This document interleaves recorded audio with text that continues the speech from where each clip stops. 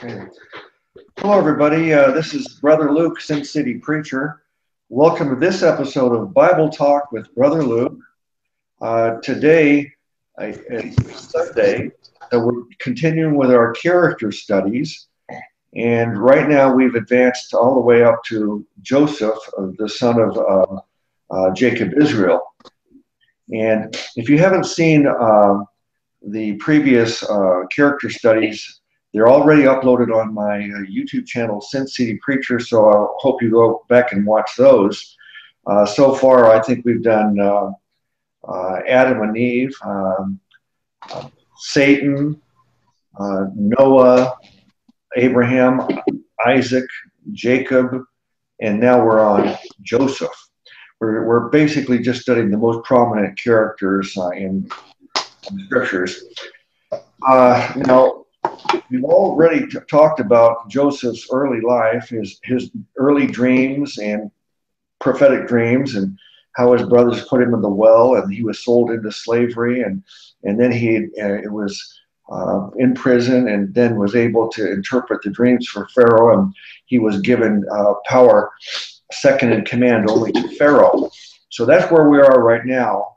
If you want a more thorough explanation of everything that's happened, as I said, go back to the videos that are already uploaded on my channel. Right now, we're going to begin with Genesis chapter 42. First, let me ask Brother Eric. We've got a lot of background noise. All your movement around and stuff is making quite a sound there, Brother Eric. Oh, forgive me for that. It's okay, though. I'll fix it. Yeah, introduce yourself, and then we'll get started, okay? Okay, this is Eric in Magic Fairy Dust Land. And I pray that all is well with all the viewers and all the panelists. Yes. Back to you. All right, brother. Brother Bill, Panda Man Evangelist, was on, but there's some technical problem. He's trying to get back on with us, so hopefully he'll get that worked out and be able to join us at some point. But for now, let's get started. I'm going to read the Amplified, the King James translation here, chapter 42. It says, "Now when Jacob saw that there was no corn in Egypt, Jacob said unto his sons, Why do ye look one upon another? And he said, Behold, I have heard that there is corn in Egypt. Get you down thither and buy for us from thence, that we may live and not die. And Joseph's 10 brethren went down to buy corn in Egypt. But Benjamin, Joseph's brother, Jacob sent not with his brethren, for he said, Lest peradventure mischief befall him." So, recap just a little bit here. We know that what's happened so far is that while Joseph was in prison, he was completely innocent but falsely charged and put in prison. While he was there, he interpreted dreams of two of the servants of Pharaoh that were in prison, and then Pharaoh had some dreams, and no one could interpret them. So he was told about Joseph in prison, his ability to interpret dreams. And Joseph was called to interpret the dream of Pharaoh, and he interpreted it and said that they're going to have 7 years of plenty and then 7 years of famine. And that he told Pharaoh he needed to appoint a wise man to be put in charge of storing up a lot while they have plenty, so that they have plenty while the 7 years of famine are going on. And Pharaoh recognized that Joseph would be the right man for the job, and so he put him in charge of this project. In fact, he put him in charge of everything in Egypt, and basically he had almost complete power of Pharaoh. Now the famine has come to be, and people around that part of the world are all going hungry, and they know that in Egypt they have plenty. So everybody's going to Egypt to try to buy food, buy corn. And so now Jacob sends his sons. He has 11 sons left, and he sends them off, except for the youngest son, Benjamin. He sends them off to Egypt to go on this quest to find food and buy it and bring it back so that Jacob's family doesn't starve to death. I think that much of the world at that time would be starving because of the famine. So, brother, what's your what do you have to say about this so far?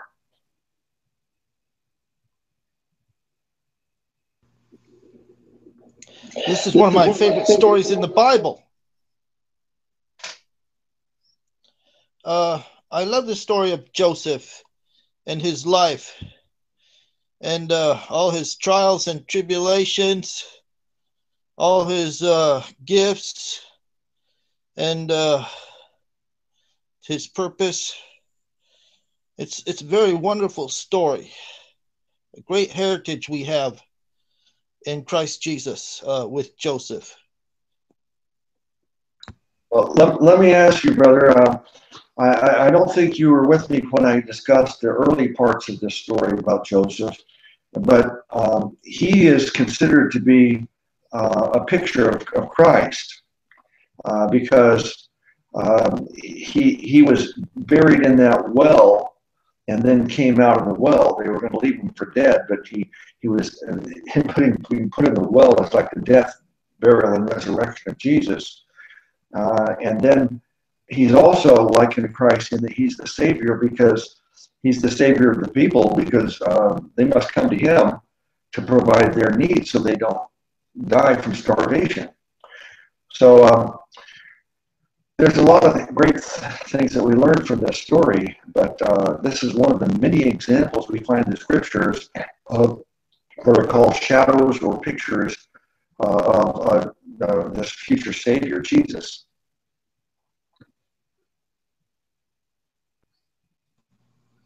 Amen. And that's undeniable proof to me and to our Jewish brothers who deny the Lord Jesus Christ. One day they will see Jesus face to face, and it will be just like when Joseph revealed himself to his brothers. Amen. And that is coming up next. So let's read on. And it says,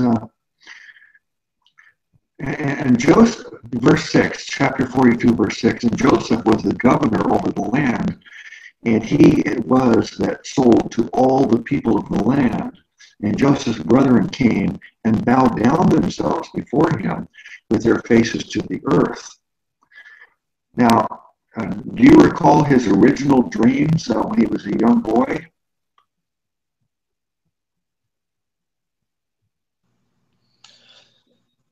Yes, I sure do. About the moon and the stars bowing down to Joseph and his wheat. All the brothers' wheat stacks bowing down to Joseph's wheat stack. Of course, they didn't like that very much, did they? No, they didn't. They were quite jealous because Joseph was the favorite from their father Jacob, Israel. I say Jacob Israel because his name was Jacob, and God changed his name to Israel. So rather than calling either Jacob or Israel, I will just call him Jacob Israel. But Jacob Israel loved Joseph more than the others, and the others got very jealous about it. And then when Joseph had this dream that was prophetic, and they understood that the dreams meant that the brothers and even the parents would be bowing down to Joseph someday. They were quite offended by that. And now we see the fulfillment. Right here in verse 6 is the fulfillment of that dream, that prophecy. So let's look at, continue on. Go to verse 7. Um, and Joseph saw his brethren, and he knew them, but made himself strange unto them, and spake roughly unto them. And he said unto them, Whence come ye? And they said, From the land of Canaan to buy food. And Joseph knew his brethren, but they knew him not. Okay, so what do you think of the idea that Joseph did not immediately divulge to them who he was? Oh, I think it's wonderful. It's very dramatic, isn't it? And I just love how Joseph made himself strange to them and spake roughly to them. That just does it for me. Can you imagine how that must have went down? Yeah, I think initially Joseph must have been like really surprised at this point to see his brothers there, and he recognized they're bowing before him. He probably put two and two together and realized that this was the fulfillment of his prophetic dream when he was a very young man. And after all these years, this has come to pass, and he's probably surprised and shocked to see them, but also very much probably didn't know how to react. I guess he could have just immediately told them, "Hey, I'm Joseph, your brother," but he holds this back for quite a long period of time. Let me ask Brother Bill, who just joined us, just to introduce himself, and then also I want to get his reaction to this question here. Brother Bill, hi. Glad you could make it work. Hello, can you hear me all right? Yeah, very good. We just can't see your face. You got your audio. I'm on my mobile phone, so there might be a bit of a delay, but yeah, I didn't quite get your question because I've been trying to get in for the last 10 minutes. But yeah, I am the Panda Man Evangelist, and yeah, I'm glad to join this hangout on my mobile phone for the first time. Okay, all right, brother. A couple of things that I said that you missed is that I cited in some ways that Joseph is what we call a shadow or picture of Jesus. His life can be in some ways compared to Jesus, how he was put in that well, and it's like the death, burial, and resurrection of Jesus, and how he, in the land of Egypt, he was in a position to save his brethren and all the Israelites, because he had the power to give them food so they wouldn't die of starvation. So in these ways, he's compared to Jesus. And then now we're at the point where we've got the fulfillment of his original dream, when the wheat bowed down and the stars and everything bowed down to him. When he had those first dreams, and his brethren were very offended and jealous of him. Now we see that it's fulfilled because the brothers are before him now in Egypt. This is the initial meeting in verse 6, chapter 42, verse 6. And Joseph sees his brothers bowing down to him. He must be aware that, this dream I had is fulfilled before me now. And yet he doesn't immediately tell them, I'm Joseph, your brother. He carries on for quite a while. Why do you think that he decides to play this out the way he does, rather than immediately tell them, I'm Joseph, your brother?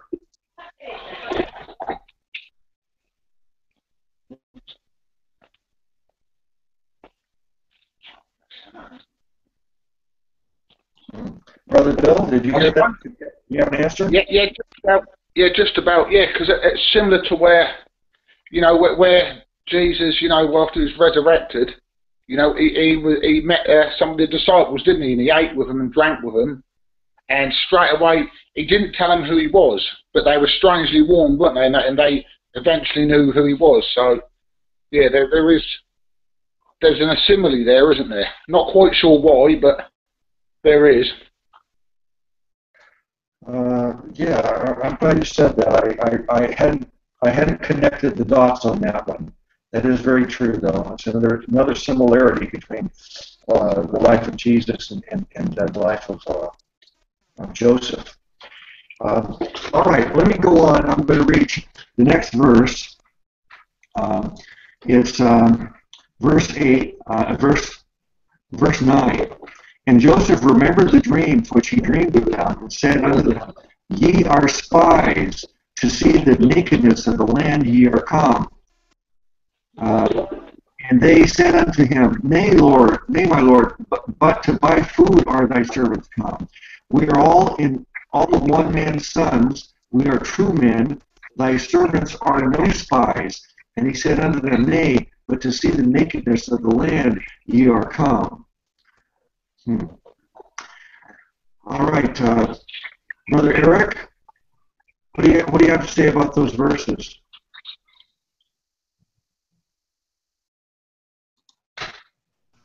Well, that is why we are here, to discover what made Joseph tick. And so I'll let you go ahead and delve into that. All right, let me ask Brother Bill if he has some insights on this. So I've just I muted myself on my phone, believe it or not. And I thought you could only do it on computers, but I've managed to do it on my phone. Can you just briefly repeat that again so I can get a full grasp? Yeah, I just read this verse about the way he reacted to his brothers. He not only does not tell them, it says in verse 9, he realizes that this is the fulfillment of his dream. But he doesn't tell them that. Instead, he accuses them of being spies, and he plays this game out that we know is coming up in this chapter here. He accused them of being spies, and his brothers say, no, we're not spies, we're just here to buy food, and we're all the sons of one man. And so that's what we... do you have anything insights on that? Yeah, I think he wanted, in a gentle way, to give him a sense of how he felt. Because, his brothers betrayed him, and he was innocent, and, he didn't do anything wrong. But, they soon, beat him up, chopped him in a hole, and sold him into slavery. And I think he wanted them to feel what it's like to be innocent of something, yet get charged with it. So he wanted them to have a little bit of empathy there. Because we know he never went through with it, and, eventually he did reveal himself to him. But that's what I think. He wanted them to see how horrible it is that the innocent people are accused of doing wrong when they've done nothing wrong. That's what I believe. Okay. Yeah, I like that. You've already given me a couple of insights that I didn't really see before, so thank you. It brings me to the question of being falsely accused. We know how Joseph reacted to it. He was mistreated by his brothers, but he didn't end up hating them. He was sold into slavery, and he seemed to thrive in it. God still blessed him, and he didn't get angry or bitter over it. And then he was falsely accused of sexual assault by Potiphar's wife, and he didn't get angry and resentful. He just went on and kept serving the Lord, and the Lord kept blessing him, everything he did. So that's how he reacted to it. And that's an example for all of us. But now his brothers are going to get a taste of being falsely accused, and let's see how they react. Now, I know in my life, there's been a couple of times where people totally made up false accusations against me in my life, and I've always found that to be a horrible thing to deal with, because you're kind of in a real helpless. You can't seem to prove that you did not do something. If you don't have any proof, there's no way of having witnesses. It's just someone saying something false about you, and there's nothing you can do except deny it. And then you never know if people are going to believe you or not, even if they say they believe you, that you may wonder if they really do believe you, or if they doubt your claims of innocence. So have you guys ever had to deal with anything like this? Yeah, I've had to deal with a lot of that. I mean a lot of that.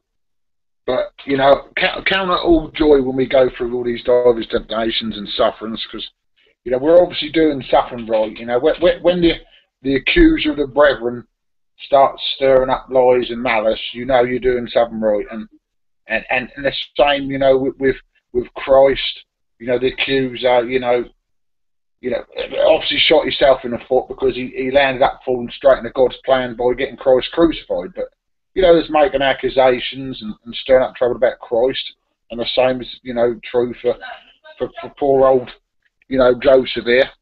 But yeah, I think it's generally a mark, not always. You know, I'm out on a limb here. I really do think it's generally a mark that you know, the saints are doing something right when accusation is railed at them all the time. Yeah. Well, my mother had a saying. My mother she didn't have a lot of biblical sayings, but she did have some wise words. I've cited some of them in previous videos, but one of the things she said is that misery loves company. And in a way, it is comforting to know that, okay, Brother Bill, you've experienced the same kind of thing that I've just explained, that I've suffered from, and we see Joseph, and now he's putting his brothers through this false accusation. And it is kind of comforting, I think, to know that, hey, I'm not the only one. A lot of people have to experience this kind of thing, and it's a great learning experience. It's not pleasant, but you learn a lot from it. Brother Eric, what's your comment on this?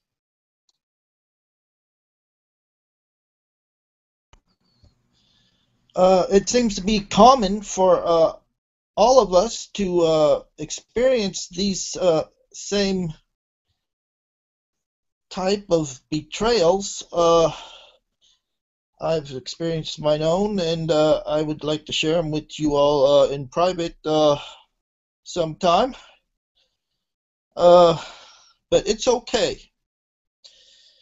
Whatever we go through, for the sake of Jesus Christ and the gospel, it's okay.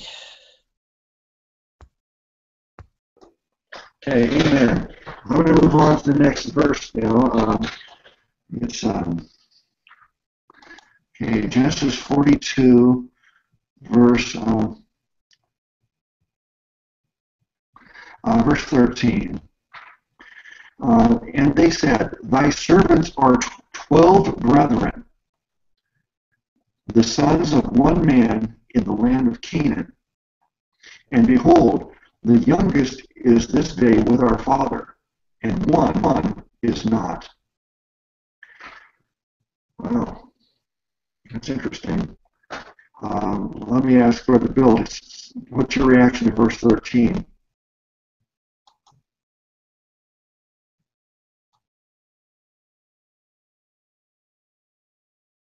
Yeah, verse 13, it's as if their conscience is suddenly drawn out of them. You know, they've suddenly realised that, you know, they've been accused of something, and they've obviously realised how bad it is, and their conscience has been drawn, because they're admitting now that, obviously, that the younger one, but obviously not the pre-younger one, who was Joseph, so they're admitting there is, in a way, there's another one. And they don't know where he is. You know, they obviously haven't come full out and said they betrayed him yet. But you can see their conscience working slowly just in that verse. You know, and it says, and they said, the servants of 12 brethren, the sons of one man in the land of Canaan, behold, the youngest is this day of our father, and one is not. So they're talking about, obviously, Joseph there. You know, they didn't have to say this, but their conscience is playing on them, I believe, at this moment. Yeah, it really stood out to me as I read that verse that they say there's 12 of them, and then they elaborate further about the two that are missing. One is left at home and one is not. that is either means he's dead or they. I don't think. I think they probably assumed that he died, or they sold him into slavery, so they don't really know what became of him. But it shows to me that he is still remembered and acknowledged. They're not like saying that there's only 11 of them, like pretending that, or like he never existed. And it must really touch Joseph's heart at this time to see that they are acknowledging this lost brother that is there's not. They haven't like totally forgotten about him or like tried to wipe him from their memory. Brother Eric?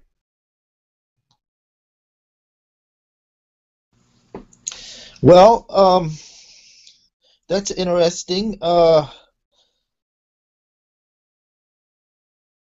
I will hear more of it. Okay, Brother Bill, anything more on verse 13 before we move on?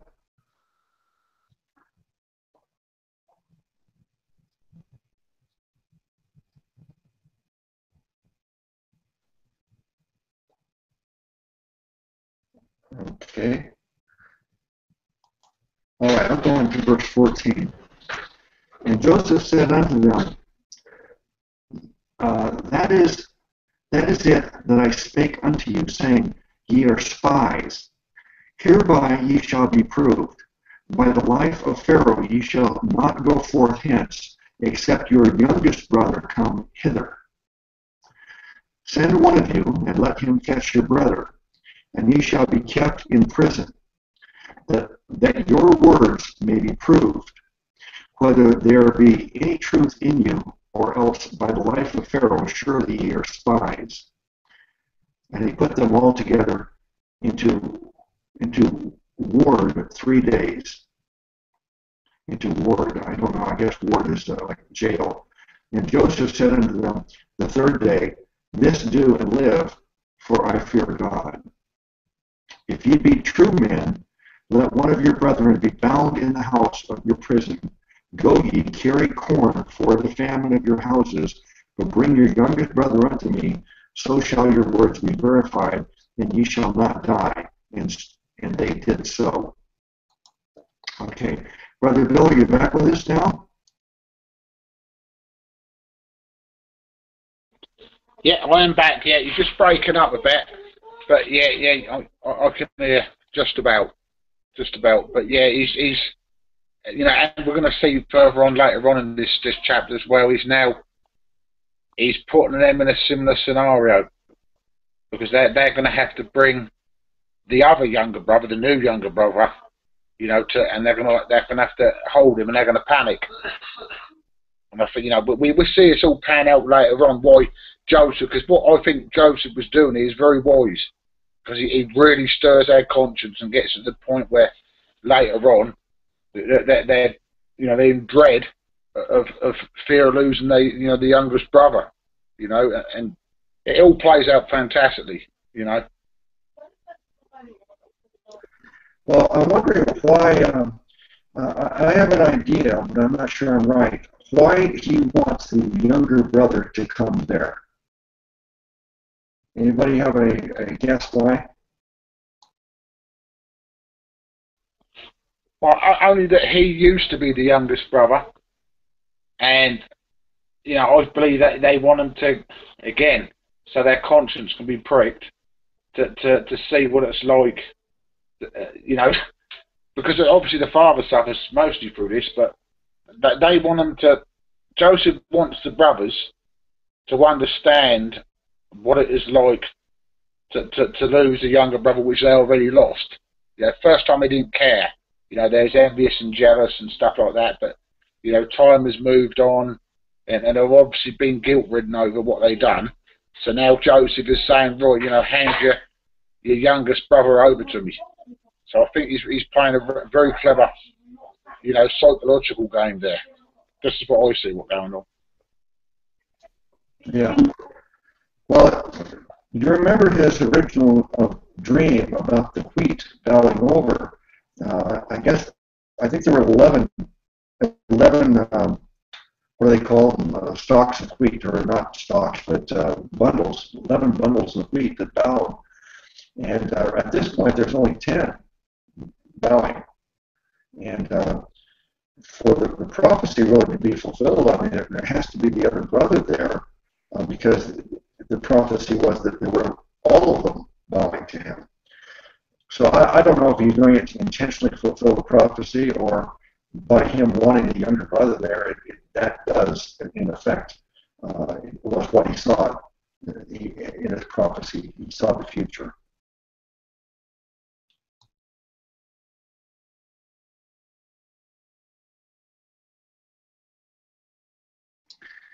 Okay, I'll go on to the next verse. Well, what about this 3 days?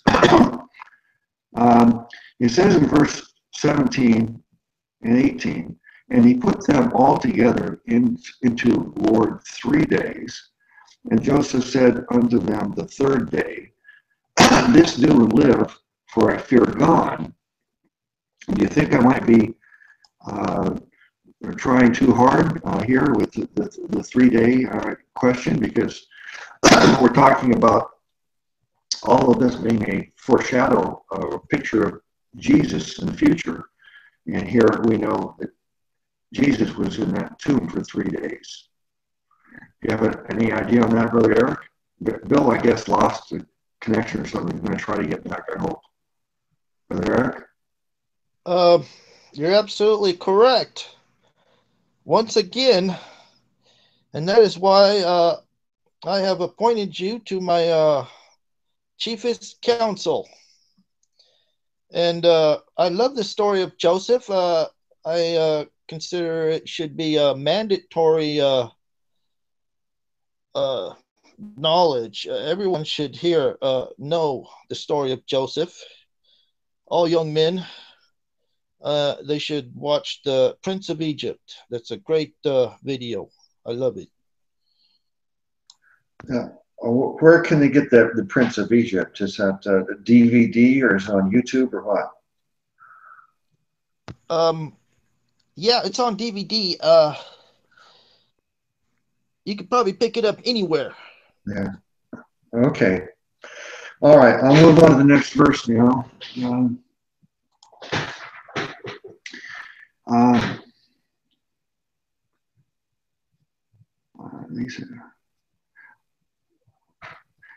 Verse 21, and they said one to another, we are verily guilty concerning our brother, in that we saw the anguish of his soul when he besought us, and we would not hear. Therefore is this distress come upon us. And Reuben answers them, saying, spake I not unto you, saying, do not sin against the child, and ye would not hear? Therefore, behold, also his blood is required. Also. And they knew not that Joseph understood them, for he spake unto them by an interpreter. And he turned himself about from them and wept, returned to them again and communed with them, and took from them Simeon and bound him before their eyes. Wow, that's pretty dramatic scene that just happened there, huh? How they're believing. Oh, okay, Brother Bill.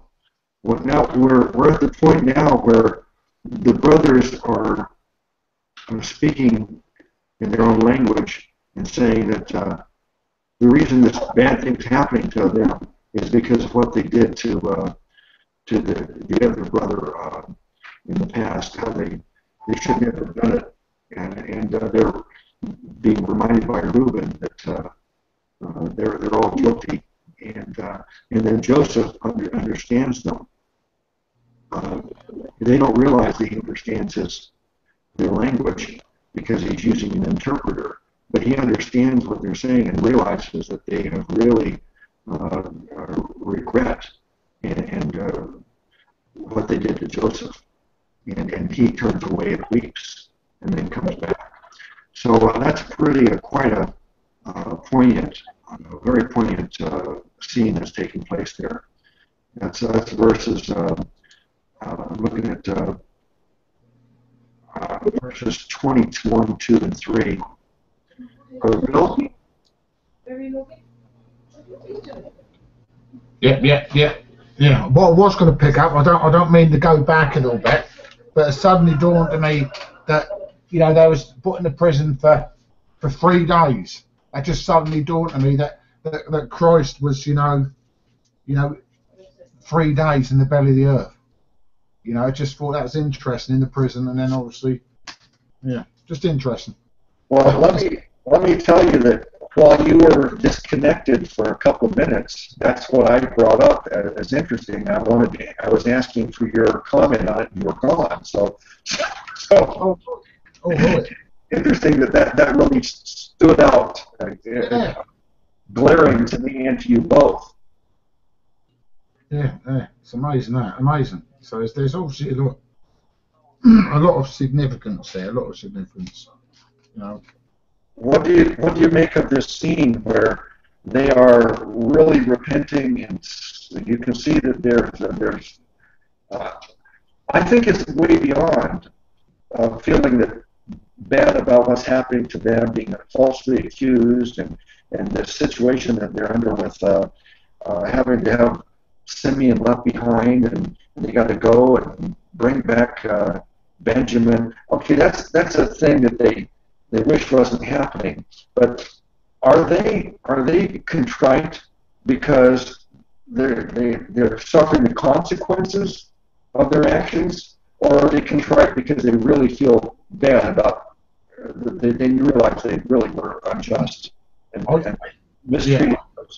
Yeah, I think personally a little bit of both, but mostly you can see because they did mention earlier on about this brother that they obviously don't know where he is and what happened to him. So you can see an underlying genuine, remorse for what they've done. So it's obviously stirred on their conscience since they've done it. And I think, what with how, like I said, Joseph plans this out brilliantly. He's drawing out and touching on, and convicting them and stuff in such a manner that, he's drawing it out of them. A lot of poison being drawn out of, a wound, and that is what he's doing. He's drawing out, what is their actual heart conviction in this manner. And I think he's getting really, really close to the point, as we'll see later on in it. It's one of my favourite chapters in Genesis. So I really, thought because of the way Joseph, obviously led by God to do this, does it. And it gets straight to the heart of the matter. Yeah, I think that the more that we discuss this, the more I'm convinced that this is it is serving that purpose to draw out these feelings and memories from the brothers, and maybe that's what has to happen before he can completely embrace them again and accept them back. Even though he's willing to give them food and so they don't starve, but to accept them back as his brothers and stuff. Maybe this is kind of a cathartic experience that they have to go through to repent and realize that they've really regret the fact of what they did to Joseph. Are there, Eric, any comments on that?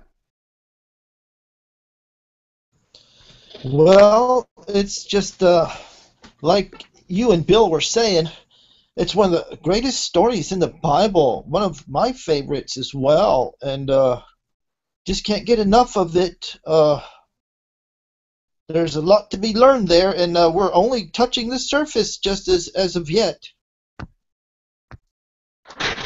All right, then I'm gonna go on in the next verses.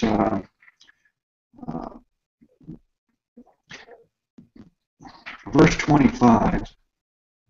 Then Joseph commanded to fill their sacks with corn, and to restore every man's money into his sack, and to give them provision for the way, and thus did he unto them. And they laded their asses with corn, and departed thence. And as one of them opened his sack to give his ass provender in the inn, he espied his money, for behold, it was in his sack's mouth. And he said unto his brother, My money is restored, and lo, it is even in my sack.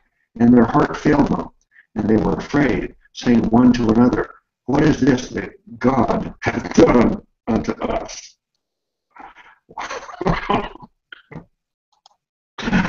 Okay, Brother Bill, the money that they paid for this corn, they paid it, and yet they got it back. And their reaction is fear. Why would they be afraid?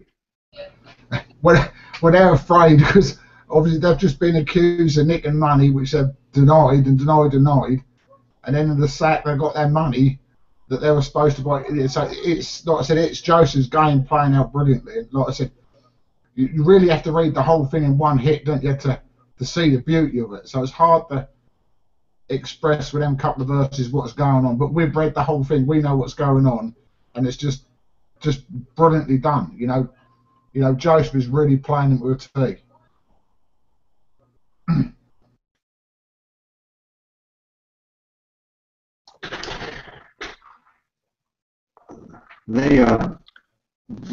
I think they're very much aware that they've already been accused of being spies. And now they can see that, wait a second, now we're going to be accused of stealing this and not paying for it. And so they must be very fearful that, what's going to happen.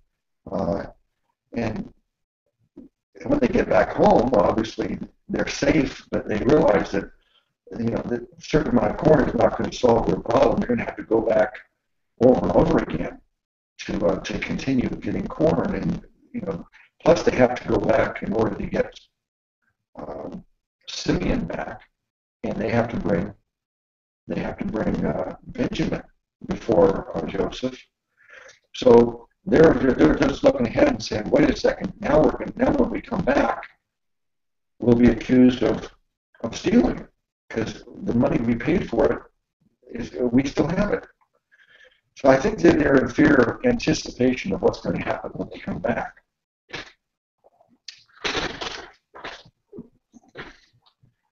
Okay, Brother Luke. Yes. I just thought of something. Mm-hmm. Are we to infer that Christ will reveal himself to the Jewish people in the middle of after a 4-year bad, 4-year good years, and then at the beginning of 4 bad years? Did we have not covered that part, that dream? You know what I'm talking about? The good and the bad years were 7. They had 7 years of plenty and then 7 years of famine. And so if you're looking at like end times eschatology here for a moment, then I can see how maybe somebody might connect the 7 years to what many people think is a 7-year tribulation period. But I'm no longer in that camp on the tribulation. But for those people who think there is a future 7-year tribulation, I can see how that maybe since this is also 7 years, they may draw some kind of comparison to it, if that's what you're saying. Is that what you're alluding to? Yes, I'm referring to specifically Jonathan Cahn's prophecy, and according to him, I believe we just ended the good 7 years, and the next 7 years will be the bad 7 years, and if he's correct, then Christ will be revealed to the Jewish people in the immediate future.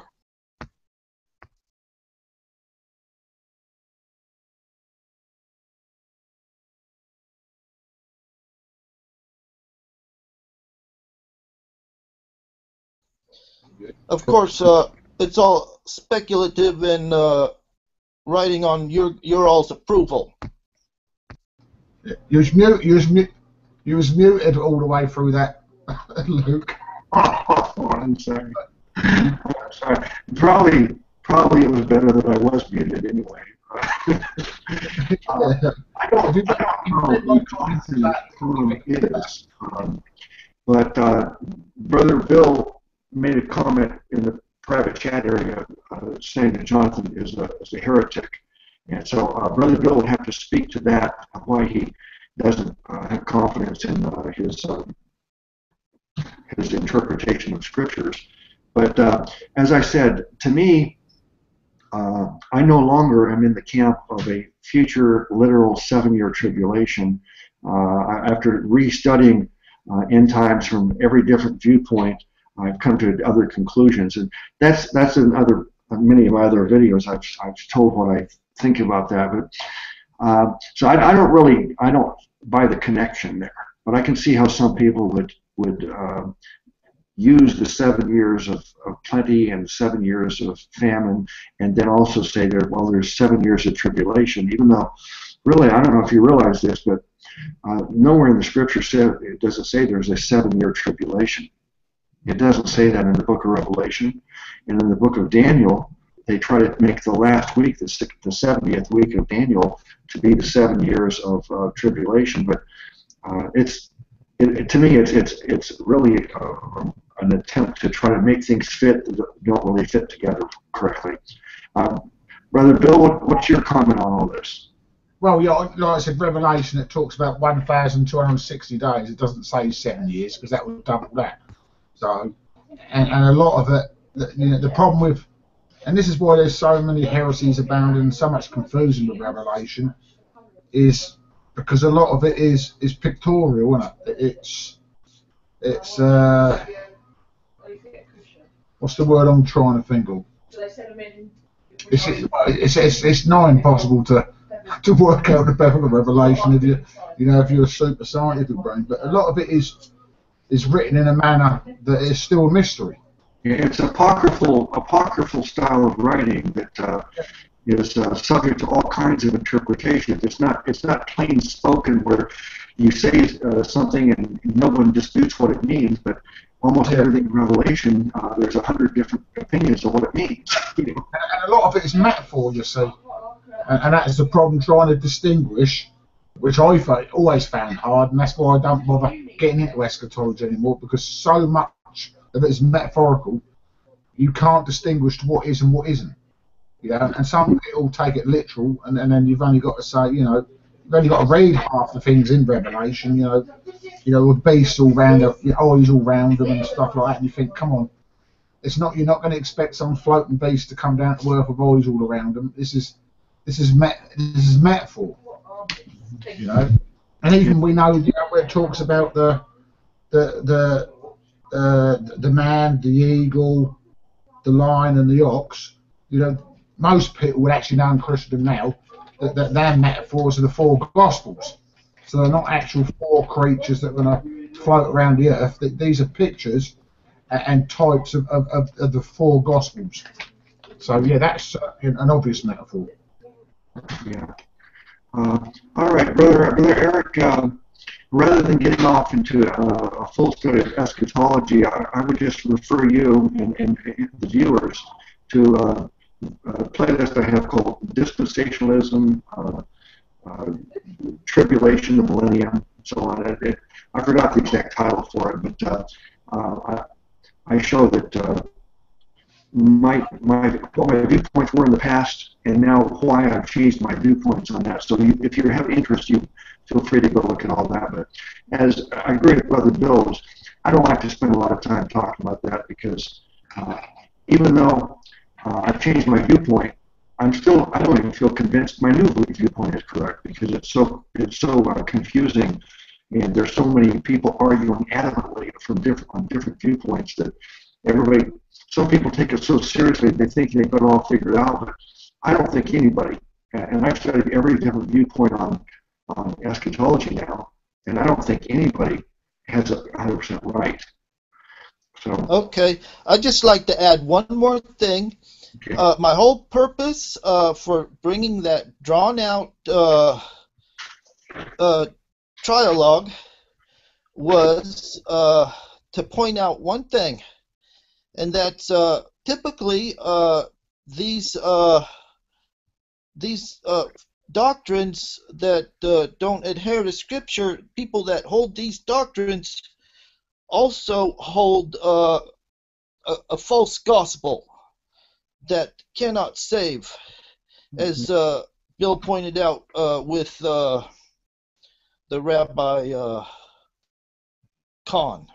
Mm-hmm. Yeah. And this is my main concern, is that we can spot these real quick when their failed prophecies happen. They always point back. In most cases, they're preaching a false gospel. Mm-hmm. Okay. I would say that you've probably, knowing Brother Bill very well, his mind's probably working away right now, making a plan to do an expose on Jonathan Cahn now. He's done a lot of expose videos showing the heresies of these individuals, and so maybe that's on the drawing board for him next. We'll see. Oh yeah, that's probably one. Like I said, my alarm. Just before we carry on with the actual subject we're supposed to, but my alarm bell started ringing when, he became a self-proclaimed rabbi, and everyone calls him rabbi, and rabbi this and rabbi that. But even Jesus says in Matthew 23:8, says, be not ye called rabbi, for one is your master, even Christ, and all ye are brethren. So, you can't be going around self-exalting yourself and becoming haughty and becoming the self-proclaimed rabbi of end-time events. That really ought to smell a rat when that happens. Yeah, I'm actually very sensitive to that kind of thing too. I take this statements of Jesus or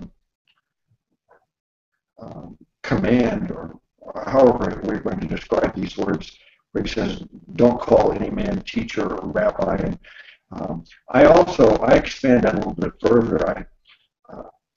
I notice that there's a lot of people I encounter on YouTube that self-identify as apostles, and then there's people that identify as bishops. And I don't believe in the hierarchy of the clergy.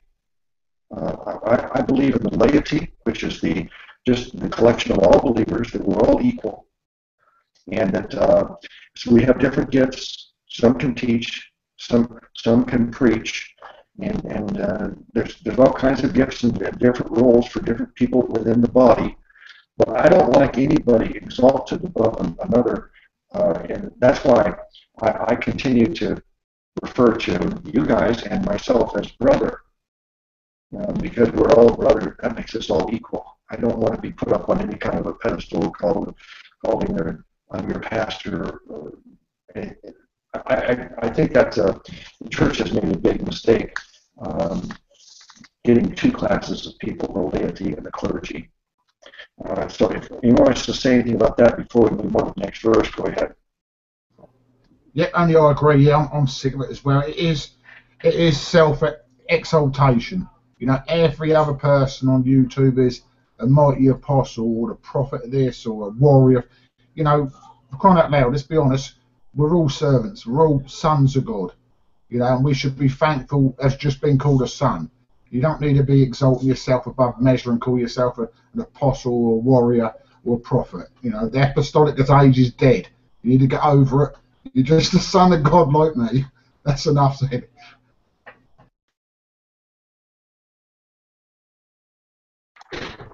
Okay, brothers, I'll move on to the next verse here, and it says, verse 29, "And they came unto Jacob their father, unto the land of Canaan, and told him all that befell unto them, saying, The man who is the Lord of the land spake roughly to us, and took us for spies of the country.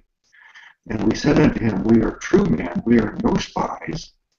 We be 12 brethren, sons of our father, one is not, and the youngest is this day with our father in the land of Canaan. And the man, the lord of the country, said unto us, Hereby shall I know that ye are true men.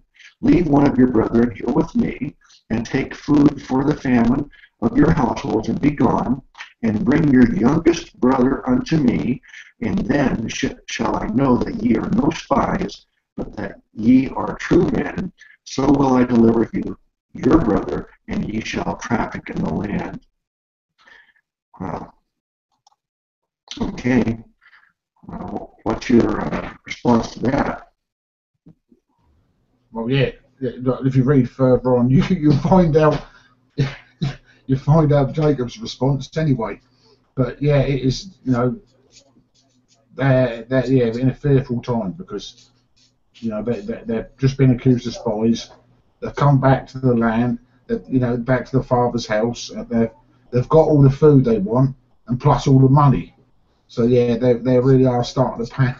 But yeah, you have to read the whole thing to get the context there, don't you? Because I know what's happening. I can see what's going through their minds and their hearts, and you can see the panic running through the father. Later on at the end of the verse. But yeah, there's certainly a concern there, and especially knowing again, so they've admitted again there were 12, but one is no more. And now they have to bring their youngest one, up to this, who is Joseph, who they think is, real high up, because they don't know who he is yet. Well, what kind of stands out to me here is the fact that this is a real, true account of what happened. They're not lying. Now, that might sound strange to say that it's really interesting that they're not lying. But the reason I say that is because this whole family, from Abraham, Isaac, Jacob, and all the brothers, it's just a whole series, and even the wives, Sarah, Rebecca, all they do is just lie. They lie about this is not my wife, and they lie about I'm your son, and I am Esau, but he's not. And then they lie about what happened to Joseph. That he must have been killed by a wild animal. Just one lie after another from this whole family. The only one in the family I can see here that has no blame is Joseph. I haven't discovered any fault in Joseph. Maybe you guys can give me some insight on that as we read on. Maybe I'll see some. Yeah, like I said, it is pointing that Joseph was out of the 12. He was the blameless one, and it is pointing in as much as Christ was blameless, yet Christ was the one who suffered, and the same as Joseph, he was blameless in that sense. He wasn't perfect like Jesus, but in a pictorial sense, he was blameless. Yet he's the one who suffered all the way through until obviously now. But Christ, was glorified, so he suffers no more. So there is a lot to tie in between Joseph and Christ, and that is very poignant, I believe. Yeah, that was very well said. And just another way that we can see that this truly is one of the many examples of shadows of this, the people and events throughout the Old Testament are illustrating to us about this future person who's to come, who will save us. And I have a playlist called The Bloody Trail. I highly recommend that to everybody. But what I attempted to do in that was go from the very beginning of Genesis all the way through and show all of the different things that we could say these are truly pictures of the future events. So that it is amazing how many there are. And here we're talking about Joseph. It's one of many that we can draw these same kinds of comparisons. To me, it's a fascinating subject. Brother Eric, what's your reaction? Do you think there's anything to what I just said that it's striking to me that they're not lying? Why aren't they making up some lie? Because they're telling the truth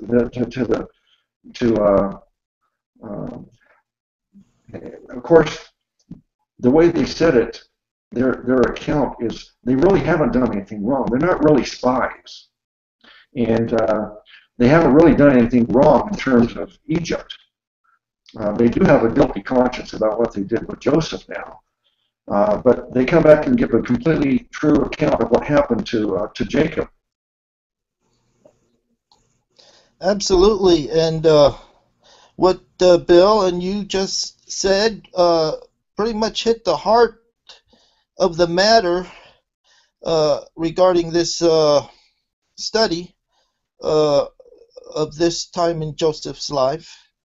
And it also reminded me of this scripture that Moses spoke of when he said, a prophet will arise and you will listen to him, one like me that you will listen to him. And of course he was talking about Jesus Christ. And I think it was Moses that said that. Okay, I'm going to move on to the next verse now and just get Jacob's reaction to this account.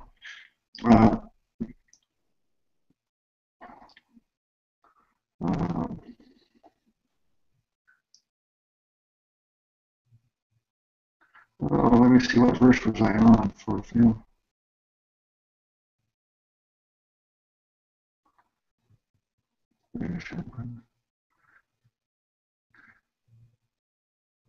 Verse 35, I guess. And it came to pass as they emptied their sacks.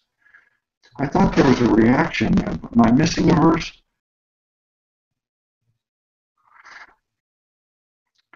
Okay. That's later on, yeah, towards the end, the reaction you'll see at the end. Okay. So verse 35, and it came to pass as they emptied their sacks, that behold, every man's bundle of money was in his sack. And when both they and their father saw the bundles of money, they were afraid. And Jacob their father said unto them, Me have ye bereaved of my children. Joseph is not, and Simeon is not, and ye will take Benjamin away. All these things are against me. And Reuben spake unto his father, saying, Slay my two sons, if I bring him not to thee. Deliver him into my hand, and I will bring him to thee again. And he said, My son shall not go down with you, for his brother is dead, and he is left alone. If mischief befall him by the way in which ye go, then shall ye bring down my gray hairs with sorrow to the grave. Well, one thing that stuck out to me as I was reading it is it said that for his brother is dead and he is left alone. Well, he does have 10 other brothers, but I think that the distinction he's making is that Benjamin and Joseph are both brothers more so because they have the same mother, Rachel. And the other brothers are all from Leah and from various handmaidens. So this Benjamin and Joseph are, I see to me that Jacob is making a distinction here, that he's all alone. He doesn't have a real true brother. And so, am I think I'm reading too much into that, or? No, that's the point. That, Rachel was the one he loved. These are his love children.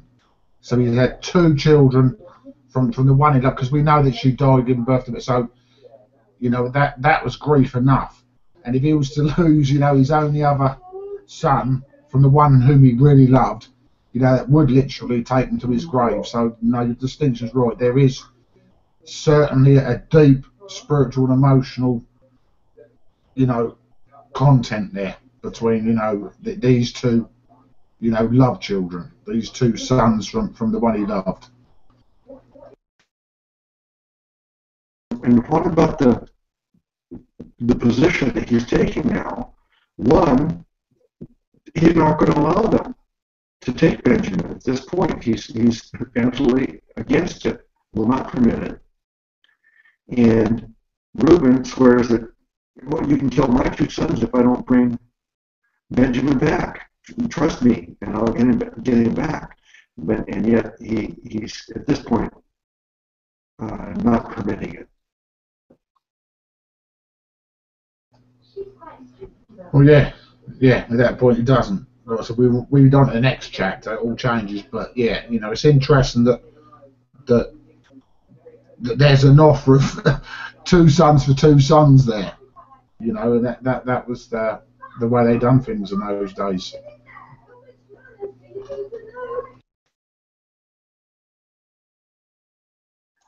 All right, shall we go on to chapter 43? Do you guys have time? My battery's about dead. My phone may die any second. Okay. Brother Bill, does time permit? Should we go on to chapter 43? I'll leave that up to you. I'll leave it up to you. Whether you want to go on to it today or leave it as a real grand finale next week, it's up to you. Because I'd like to go ahead and go on as long as you guys time permits for you, Bill, and stay with us as long as you can, Brother Eric. So let's go chapter 43, verse 1. And the famine was sore in the land, and it came to pass when they had eaten up the corn which they had brought out of Egypt, their father said unto them, Go again, buy us a little food.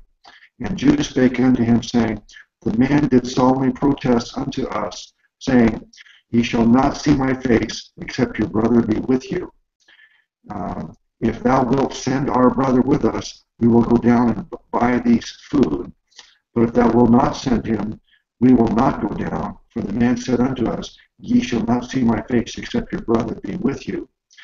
And Israel said, Wherefore dealt ye so ill with me, as to tell the man whether ye had yet a brother? That's funny. I'm sorry. That strikes me as funny that he's upset that they divulged the fact that there was another brother. How are they supposed to know that he was going to make these kinds of demands?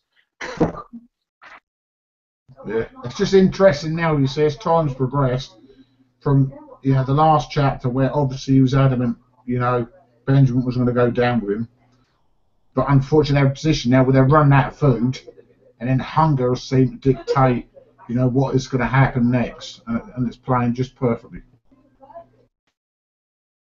Well, I'm curious about how much time has passed. Is there any way that we can know?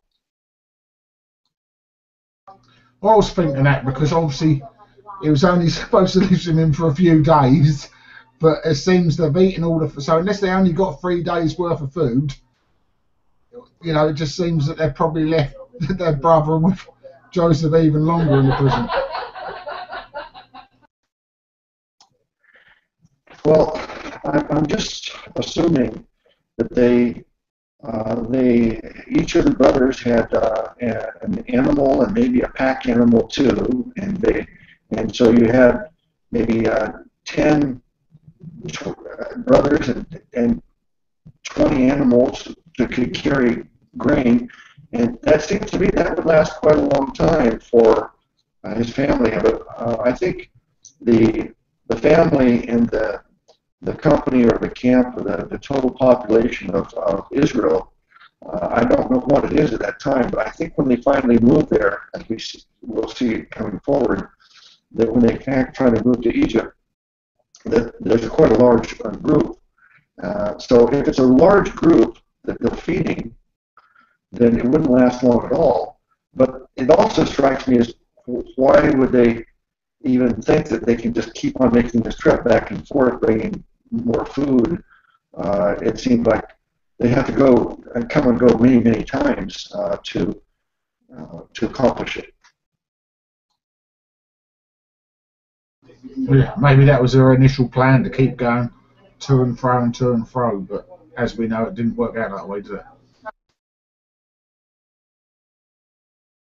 What do you think of Jacob's continuing to be upset about? Now he's adding another charge against them that you're stupid and why did you have to even say that you have another brother?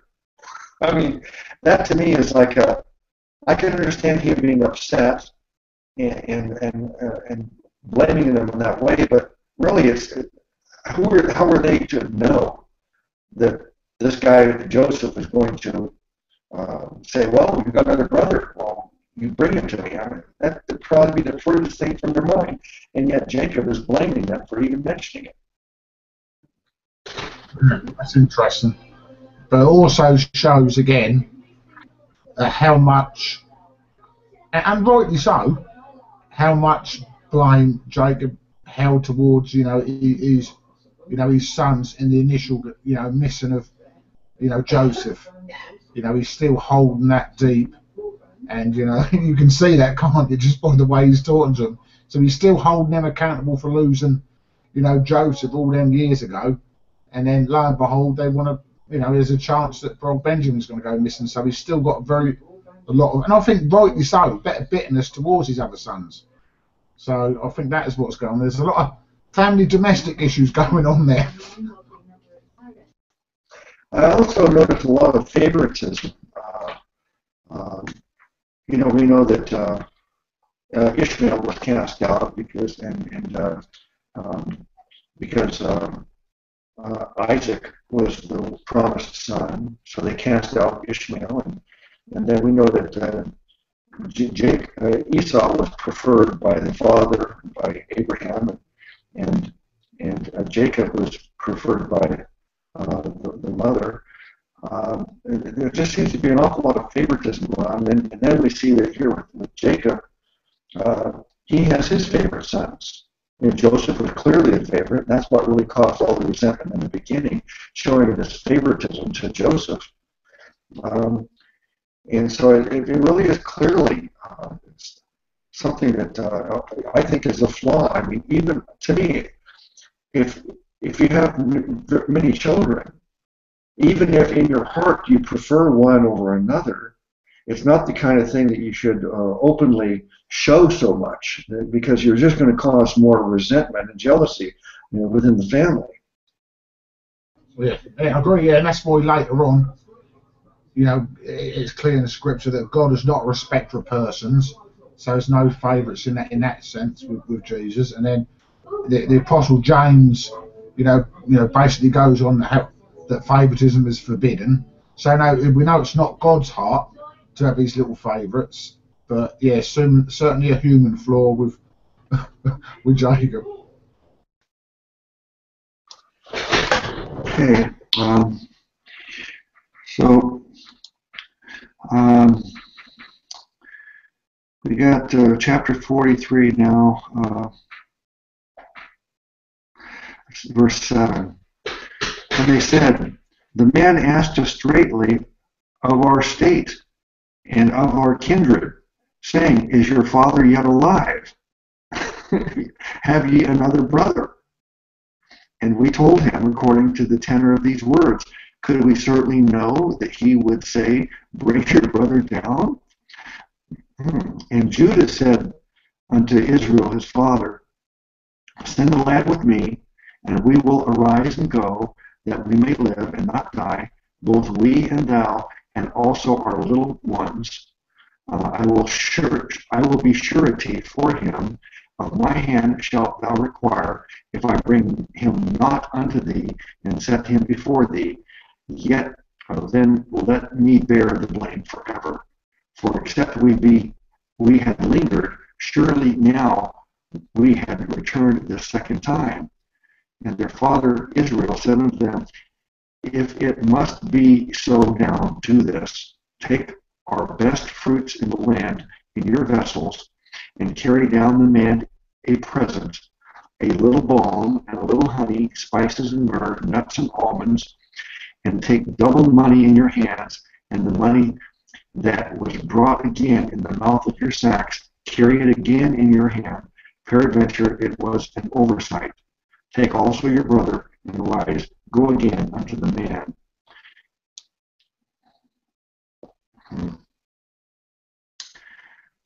So he finally gives in, because he really must. He doesn't really have any choice because they're going to run out of food. And it stood out to me that they even though there's a famine, that they still have these fruits and nuts and things. That never dawned on me before. Yeah. I've seen they've got like the delicate foods, but they haven't got their bulk food. Obviously the wheat, the corn, stuff like that. They haven't got their bulk food. And I think, yeah, I've not noticed that before, but I can assume that's what it is. Because you can't just live on nuts and honey. They're not really a staple diet.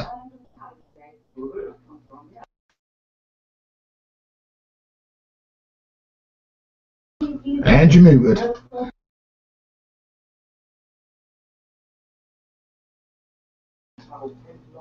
And you're still muted.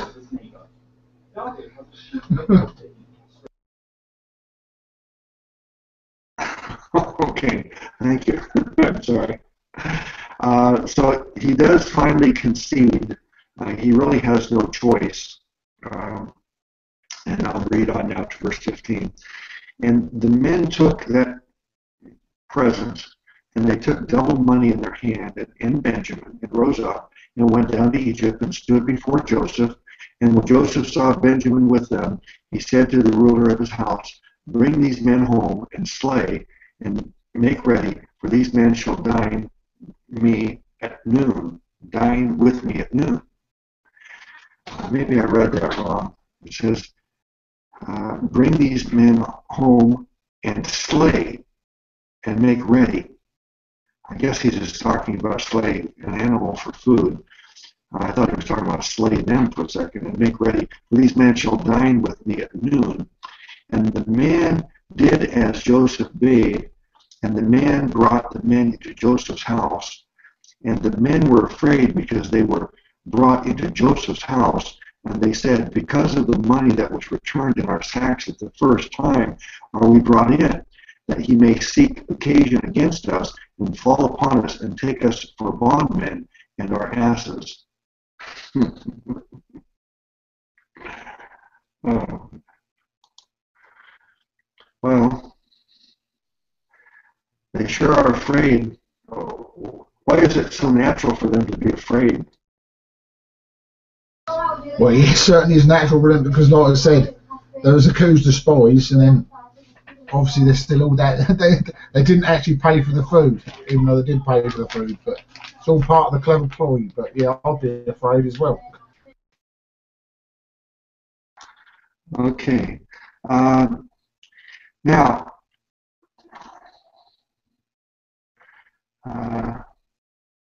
and they came near to the steward of Joseph's house, and they communed with him at the door of the house, and said, "O sir, we came indeed down at the first time to buy food, and it came to pass, when we came to the inn, that we opened our sacks, and behold, every man's money was in the mouth of his sack, our money in full weight, and we have brought it again in our hand. And other money have we brought down in our hands to buy food. We cannot tell who put our money in our sacks." And he said, "Peace be to you, fear not, your God, and the God of your father, hath given you treasure in your sacks. I had your money," and he brought Simeon out unto them. And the man brought the men into Joseph's house, and gave them water, and they washed their feet, and he gave their asses provender. And they made ready the present against Joseph, came at noon, for they heard that they should eat bread there.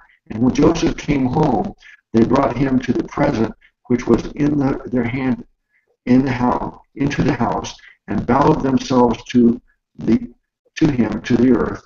And he asked them for their welfare, and said, "Is your father well? The old man of whom ye spake, is he yet alive?"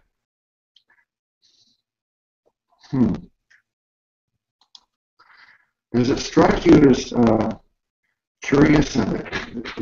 He's asking all these questions about the family and the father over and over again, wanting information about it. It seems to me that they would be like, why does he want to know so much about our family?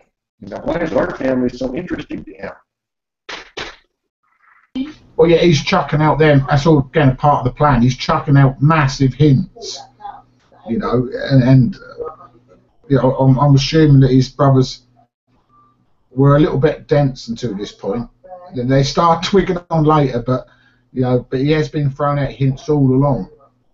But yeah, to me that would resound. You know, why you keep asking about me dad? How do you know me dad? You know. But yeah, but it is all part of the plan. I mean, I usually don't inquire about people's family unless I know the whole family. I mean, if I know someone and I don't know their parents, and their parents, the subject of their parents has not been come up before, it's not natural for me to inquire about, well, how are your parents doing? I don't know about you guys, but it's just not, doesn't seem like a normal thing, typical thing. And yet he's doing it. And it seemed to me that they should start growing a little suspicious about why is he so interested in our father and the other brother. It doesn't seem, it hasn't dawned on him yet to why he's so interested. Brother Eric, don't you have any opinion about this? Yes, I would like to say something. I'm surprised my phone hasn't died yet.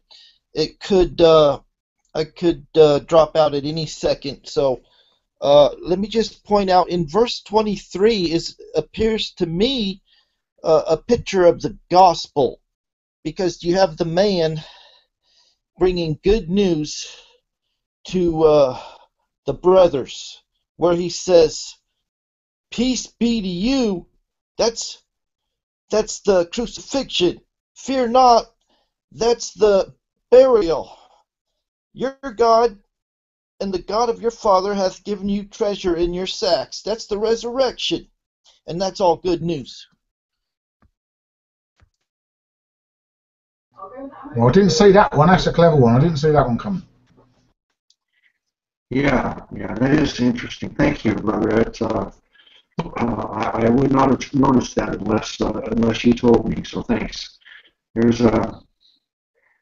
so much hidden in the scriptures, and that's why to those people watching this live or when it's uploaded as a video, I hope that this will be like an encouragement to you to know that if you were to tell me what your favorite book is that you've ever read. And I know my wife, I asked her this question, what's your favorite book ever? She likes Old Man and the Sea. And I said, well, how many times have you read it? And she said, oh, I read it twice. I said, well, it's unusual for a person to read a book twice. You know, usually you read it once. And that's enough. But because it's your favorite book, you read it twice. Is there any reason for you to read it over again every day?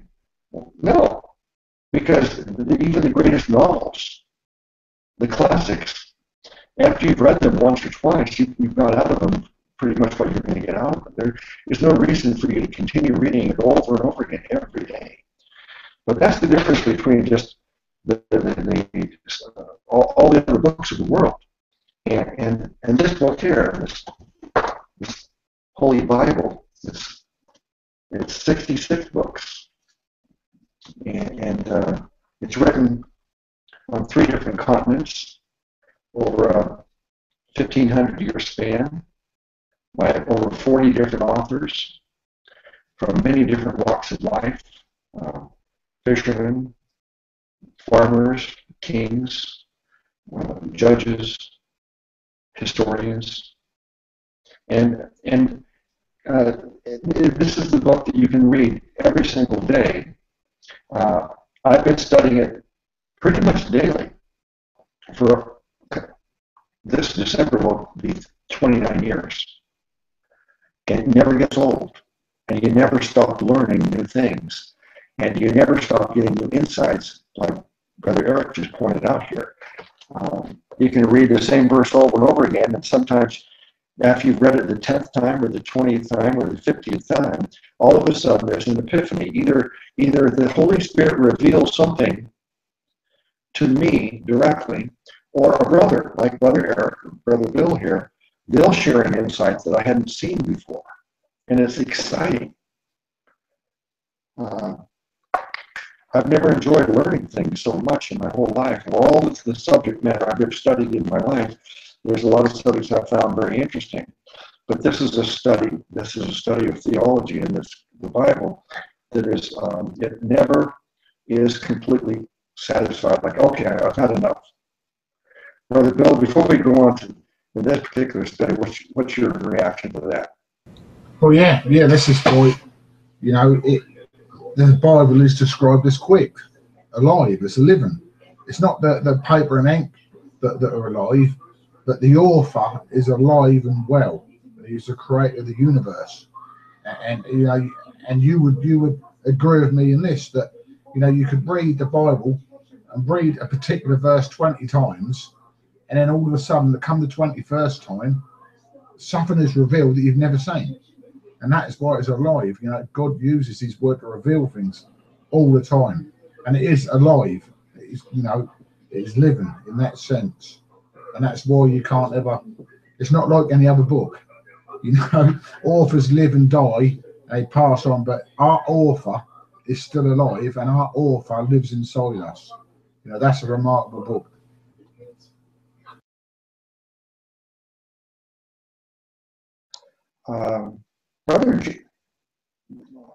Brother Jack Smack made a video yesterday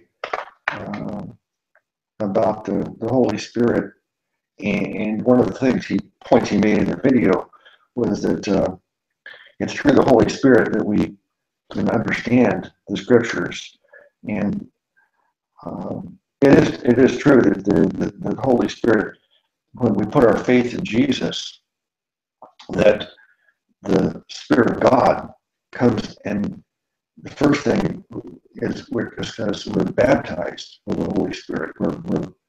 We're made a child of God, where our spirit is brought to life, and our spirit and the Holy Spirit are united, and now we're a child of God.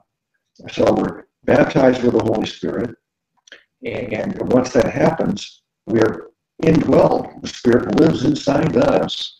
And it's sealed means that the Spirit will never leave us. So a person can never lose their salvation because the Spirit can never leave us. That's the test. The Scripture says the test of being a Christian is someone who has the Holy Spirit in it. So we can never not be a Christian because we're sealed permanently with this Holy Spirit in us. And this Holy Spirit, as it says here in my shirt, brainwashed, Romans 12:2, be not conformed to this world, but be renewed, but be transformed by the renewing of your mind. And the Holy Spirit living in us transforms us over a lifetime. And the Holy Spirit living in us gives us insights and understandings in the Scriptures that we couldn't have without the Holy Spirit in us. I'll move on, brother, unless you want to make some comment on that. That's fine. Yeah, carry on. Okay.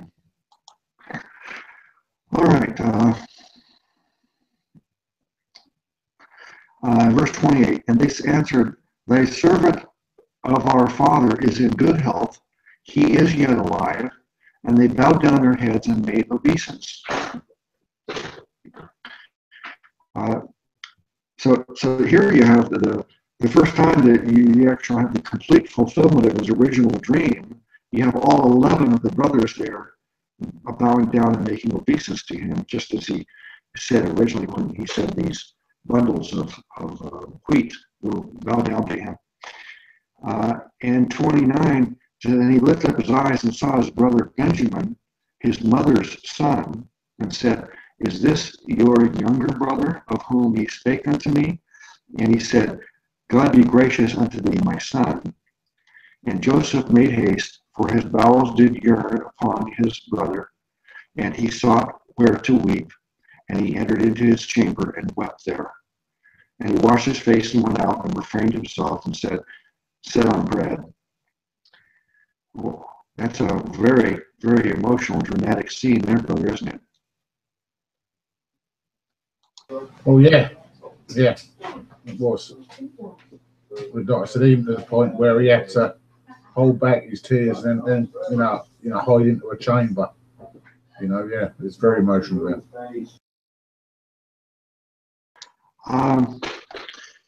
Brother, I'm 64 now, and I remember as a young man growing up that my generation and the previous generations, my father and his father, we were always taught to not cry and not be emotional.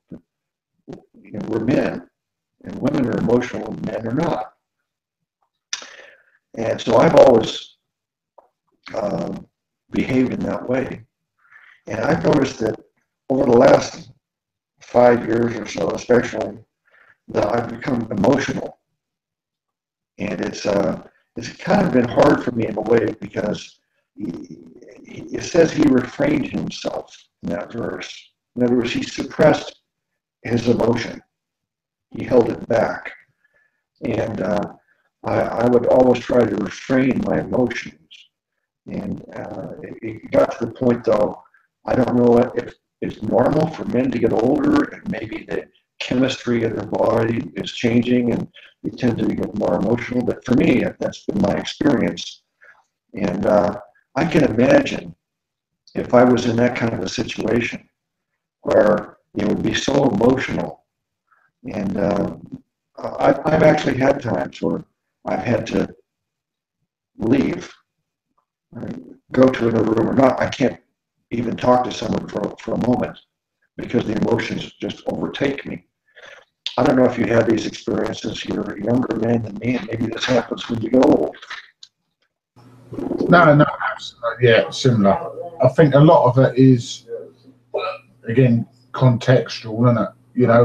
Where you are, who you're with, what the situation is. But yeah, most often, I storm off into a room or go somewhere else, and then get myself, right again, and come back out. But yeah, but it does depend on the scenario a lot of the time. So it isn't just an age thing, because sometimes I have, been emotional in front of the family, in front of people, in a certain scenario. Yet another time, I felt the need to hide myself away, put the stiff upper lip on, and go do your bet in your bedroom or whatever, then come back out refreshed afterwards. So yeah, scenarios, and we can obviously see, by reading what Joseph done, that there was a reason he had to do that, because he was still, the game was still being played, the plan was still being panned out, and if he would have suddenly broke down in front of him there and then, that the plan wouldn't have been fulfilled. So he had to do it in that situation. Yeah. So it says he refrained or composed. And, they say you should have composure, get composed, and that's get in control of your emotion. But I can really see how emotional this whole thing must be for Joseph. I mean, the brothers, the only emotion that they're feeling is fear of what's going to happen. And what if he decides that we're spies? What if he decides that we've stolen or something? So they have this emotion of fear and just dread of what might happen to them. And Joseph's emotions are just... I think in there as well, what his point is that there is a picture again, as we see, of Joseph being Christ, and that his brothers being the lost sheep of Israel. The lost sheep of nothing but fear and overly fearful of God, where Christ was the opposite. He loved them and he wept for them, and he had nothing but compassion on them. So there's a scenario there how they're wrongly seeing the situation, and how oftentimes Christians wrongly see the situation. We see God as this ogre who is wrathful and angry with us, but really all he's doing is composing himself. But he weeps for us. He loves us and cherishes us. So there's a picture there that I see anyway. Yeah. Well, I'm real glad you're here with me to tie these loose ends together. Because I can see these emotions, but then I didn't take the next step and connect it to this picture of Jesus that you're doing so well. I'm going to go on to the next verse here.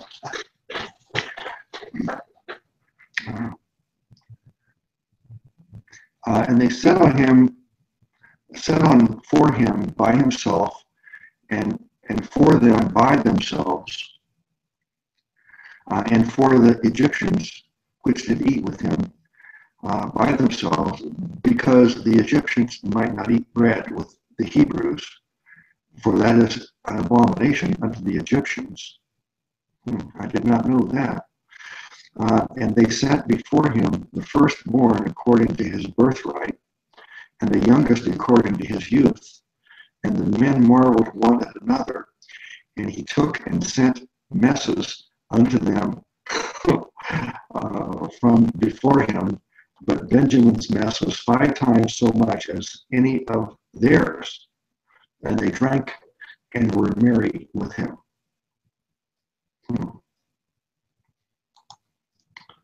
Okay. So it looks like we're going to have the finale next week. Yeah, I think that we're going to have to do it next week, but there's a lot of interesting things happening in these last few verses here too, isn't there? Well, yeah, he's making it overtly that even on the table he's spoiling Benjamin. He had 5 times the amount of everyone else, but they all had enough and plenty. But obviously Benjamin had extra. Well, you muted there, Luke. The other thing is really so interesting, is that, and he set on for by himself. Let me see. Verse 33, and they sat before him, the firstborn according to his birthright. Oh, I misunderstood that. I thought that Joseph seated them in that order. And they sat before him, the firstborn according to his birthright, and the youngest according to his youth. And the men marveled at one at another. Why would they marvel at that? I thought that Joseph had placed them in that order, and they were amazed by that. Yeah, it's interesting that. I think that's one going to have to be revealed to us another time. But yeah, I think that's probably got a point there. Let me look at that verse 33 in the Amplified and see if it tells us anything else here.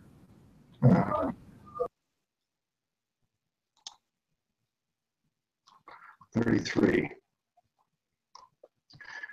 And Joseph's brothers were given seats before him. Okay. The eldest according to his birthright, and the youngest according to his youth. So I think that this Amplified is stating it in the way that I always understood this. It says that they were given seats before him. In other words, they were seated in this order according to their birth. And that's why they're so amazed. And the men looked at one another amazed that so much was known about them. So the Amplified does confirm my thoughts on that. Yeah. Yeah. Well, it seems to me that these brothers, they got to be wondering. I guess they are at this point. They're finally amazed at how much he knows about them. So they're starting to really realize that something is very strange going on here. And of course, we know that in the next chapter, this is a dramatic head, and we'll do that next week, I guess. But anything else to be said about this before we give an invitation for salvation? No, I think we've covered what we can cover on that, and like I said, the grand finale will be next week, because it all fits into play, you know, fantastically. Yeah, it really does. Okay. All right. Well, brother, you and I know that studying the scriptures is fascinating and very beneficial in so many ways. But there's one thing in the scriptures that is of utmost importance above everything else. And it would be negligent on our part to do a study and then not at least mention what is the most important thing that we find in this entire book here. So that's what we want to do now. What good would it do for someone to study Proverbs and gain all kinds of wisdom, or study the other scriptures and learn all kinds of history about the history of Israel and the history of the world, and yet they missed out on the one thing that's most important, and that is the question that I ask everybody: do you think you're going to go to heaven? And if so, why? I found that if you ask that person to, let's say, 100 strangers, you're going to find probably 95 out of 100 or more. They're going to answer the question incorrectly. They're going to say, well, I'm not sure I'm going to go to heaven, but if I go to heaven, it's because I'm a good person, and I'm trying to follow the commandments, and I'm trying to follow the golden rule, and I go to church, and I do this, and I do that. They think that they're going to go to heaven if they can just be good enough and please God that He'll accept them. And that's the biggest error and lie that we see in the world today. So we want to tell the people the correct answer to that question. Brother Bill, let me ask you, do you think you're going to go to heaven? And if so, why? Yeah, I'm going to go to heaven. I know that for a fact, not because of anything that I've done, but because of what the author of that very book that we've been speaking of today has done for me. That is the only reason I'm going to heaven. And like I said, if you want me to expound on that, then I will do so. But basically, what you need to know is you need to get to know the author of that book. Right? It's a person. You know, it's not some kind of fictitious person or some kind of unknown spiritual force. Now, this is a real person. All right, and this real person, whose name is Jesus Christ. Now, he is God manifest in the flesh. And as we've just read, we've seen, you know, some shadows of this creator, which is Jesus Christ, even within what we've been reading about Joseph. You know, Joseph, in a sense, was a picture of being someone who's perfect, you know, who's blameless. He'd done no wrong, yet he suffered greatly. But he suffered greatly for a reason, that his family could be saved from famine. And the same picture can be put on Christ. He was innocent, he was perfect, but he suffered, not to save us from a physical famine, but to save us from spiritual starvation, so that we could become alive, be quickened and made alive in him. And there's so many different pictures we see with what we just read of between Joseph and Christ. But what is essential is to know this Jesus Christ is alive. He's a real person. He is God manifest in the flesh. And he desires this day that you be saved. And you may say, you know, what do I need saving from? You need saving from sin. You need to be back to God again. You know, sin just means to miss the mark. God is holy and perfect. You know, God is there. And on our best day, we can reach there. That's imperfect. We can never get to heaven by being good, as Brother Luke just said. You know, we're not going to get to heaven by, you know, paying taxes, being generous to poor people. Although that's good, that's not going to get us to heaven. The only way we're going to get to heaven is to be perfect like God. And the only way we can become perfect like God is to believe on Christ. Because Christ was perfect. And he died, you know, for the sole reason that we may live. You know, it's called imputation. If you know, all our wrongs, all our fallen shorts, were placed on Christ at Calvary. in exchange for that, we got all Christ's perfectness, all his righteousness, all his goodness, so we could meet the very same bar that God expects, so we can receive eternal life and go to heaven. You know, and this is the Christ you need to believe in. There's many false Christs out there, but you know, the real one loves you dearly this day. The real one chose, you know, freely out of his love and mercy to die for you today, to make a payment for all your wrongs, so you can receive the free gift of eternal life. If you believe on this Jesus Christ, who loved you and died for you and made payment for your sins, who was buried and rose again victorious the third day in resurrection power, which is proof that, you know, if God can raise himself from the dead, that same God will dwell in you if you believe on him, and he will raise you from the dead. So you receive your full, you know, spiritual healing that day. You won't starve spiritually. You know, you will live forever, and you will never go without. You will never be, with, you know, in lack. You know, so I would encourage anyone to listen to this, you know, to watch it from the beginning. You know, even have a Bible with you. Even if you're, it doesn't matter if you're a Christian or not. You know, you don't have to be a Christian to have a Bible. Just, you know, get a Bible, go online, read what we've read today in Genesis, and see if you know, see that a picture between Joseph and Jesus. You know, and just come to him, accept him as a loving Saviour that he is. And it isn't complicated. You know, religiosity would make it very complicated. You would have to go through hoops and do somersaults and do all manner of things that you don't need to. And that would actually make null and void a relationship with a living God. Because that's all he desires. Just simple faith, simple trust. He wants the relationship with you. And to have a relationship, you need to know him personally. You don't need to know the facts and figures about this person. You need to know him as a person.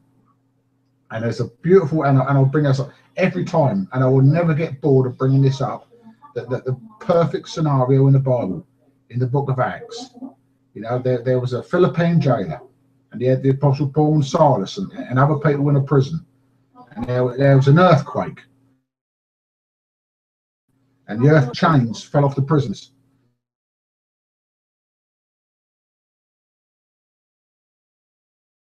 And under Roman law, you're what the scenario I'm showing you now.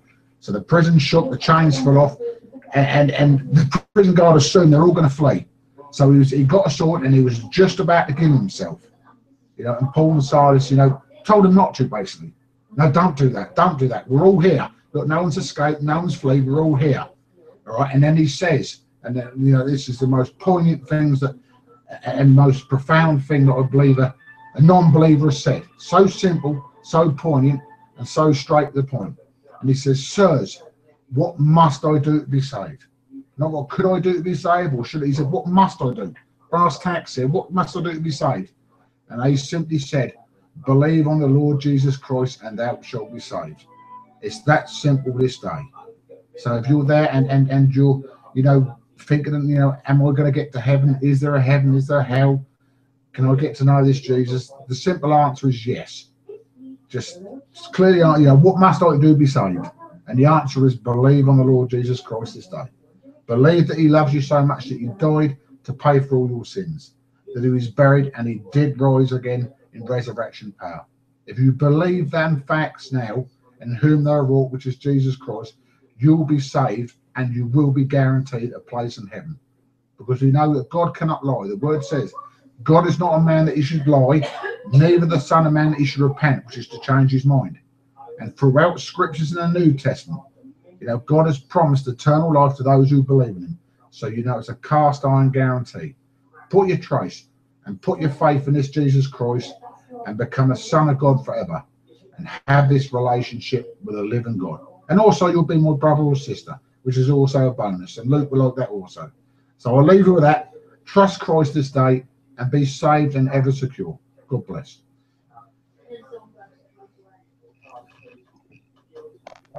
Thank you, Brother Bill.